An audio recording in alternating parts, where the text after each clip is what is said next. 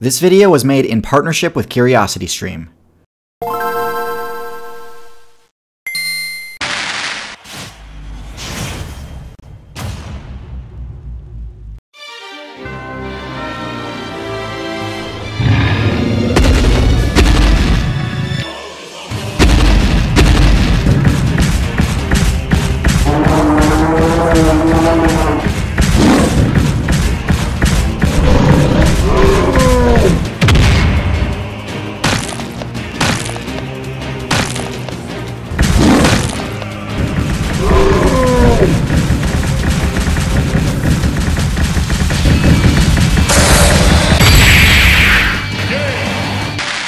Team strategies are among the most effective things players can do in the game. Teaming up can enable players to tackle challenges far outside their ability to do so alone, and allows players to cover each other's weaknesses. In addition to things like pack hunting, there's another type of team strategy worth discussing: parenting.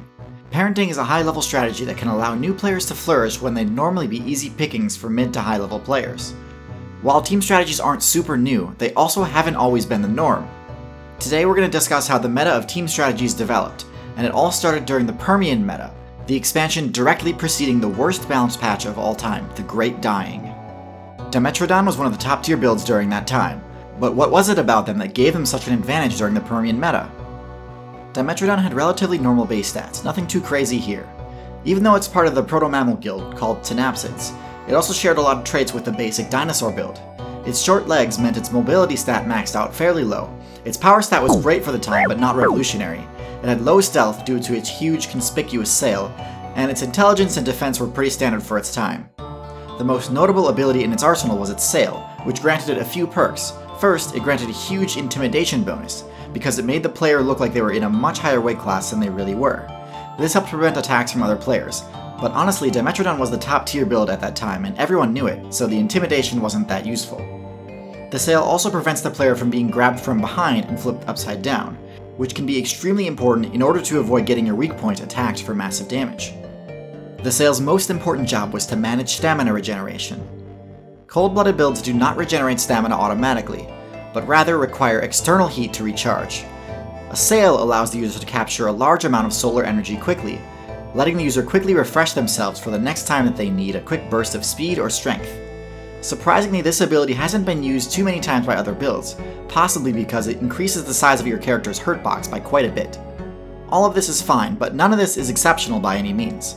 No, what made Dimetrodon top tier was that it was one of the first builds to incorporate parental care into its playstyle. Players are at their most vulnerable at the start of the game, during the respawn process and before they level up. In fact, one highly effective strategy to score easy points is just to loot a player's spawn point and interrupt the respawn process before it completes. Of course, the obvious counter-strategy to this would be for max-level players to guard the spawn point from attacks, at least until the respawn is finished. Surprisingly, it took until patch 1.1.6 for players to realize how important and effective this strategy is. Before that, even the top tiers mostly left their nests unguarded, and they were easy pickings for an experienced player. Dimetrodon was one of the first to implement this strategy, and it did so to great effect. Many of the other mid and high tier builds during the Permian meta relied heavily on raiding nests, and Dimetrodon was one of the few builds that actually made this difficult for them. Aside from defending its nests from attacks, Dimetrodon players also perfected the art of making sure new Dimetrodon players spawn in with a full HP bar. They do this by incubating the eggs themselves rather than just laying them and hope they don't freeze or overheat, which would cause the new players to spawn in with some pretty heavy debuffs, if at all. But instead, they spawn in ready to run, which is important because the parental care meta was not very developed at the time. Once they had hatched, the hatchlings would actually aggro the other Dimetrodon. It wasn't until far later that players started also protecting low-level players too. But once that strategy started getting some traction, it wasn't long before just about every build in the game adopted it and started incorporating it into their playstyles. This strategy is one of the main reasons that mammals became the dominant guild so quickly after the dinosaur extinction balance patch. They invest such a large amount of time into new players that by the time they're done with their tutorial levels, they're already powerful enough to hold their own in combat. But it's not just mammals that now invest time into their offspring. During the Mesozoic expansion, dinosaurs also picked up this technique. The large predatory dinosaur builds were nearly unstoppable one-on-one, so low-level herbivore mains didn't stand a chance against them. However, herbivore players quickly discovered that team defense strategies were quite effective at keeping their low-level players alive. Even though most dinosaurs eventually got banned, the techniques that they developed persisted in the avian faction, which has to carefully tend to their new players until they level up enough to unlock the flight ability. But while birds do it well, mammals are the pioneers of the teamwork and parenting strategies. The Synapsid Guild, which eventually became the Mammal Guild, continued to perfect their techniques all throughout the Mesozoic expansion and through the Cenozoic too, and in particular were the first guild to unlock a special ability called Live Birth, which lets players bring their respawn points with them instead of having to build a nest to hide egg spawn points in.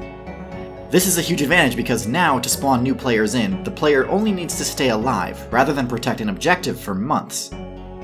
And at this point, the mammal player base is known for putting an absolutely massive amount of effort into raising up new mammal players. They have the longest respawn times, which actually lets players spawn in having already leveled up a few times. They also produce a substance that causes new players to level up quickly, which gives them a huge advantage over builds like arthropods, reptiles, and amphibians, which have to find sources of XP on their own right from the start. This isn't to say that none of those classes have adopted team strategies or parenting though.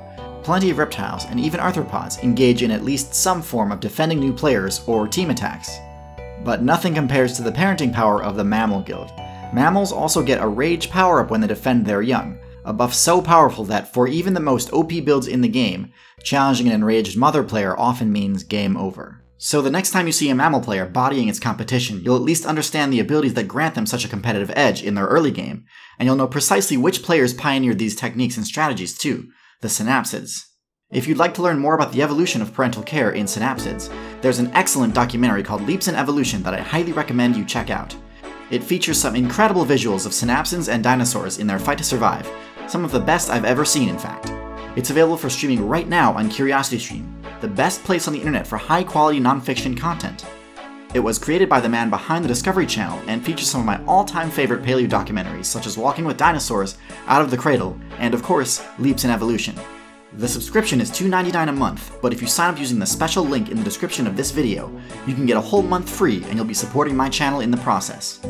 Thanks so much for watching, and thanks especially to my patrons on Patreon. Until next time, good luck out there.